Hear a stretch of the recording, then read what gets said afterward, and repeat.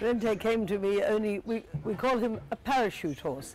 He was dropped into Australia only about 3 weeks ago. He came out of quarantine the day that the Melbourne Cup was run, which was on Tuesday. He came from Werribee Racetrack, which is the quarantine centre in Victoria. A lot of the European horses were there. He ran a cracking race.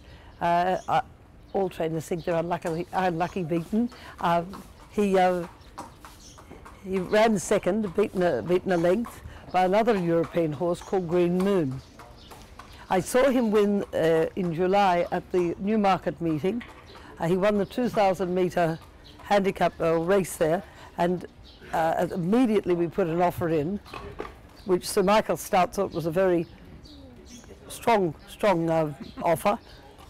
It was rejected. They wanted to go to the Prix de l'Arc de Triomphe. This did not happen. And the horse then we were able to negotiate. There was keen bidding from 2 other trainers in Australia and their connections, and we were able to secure him.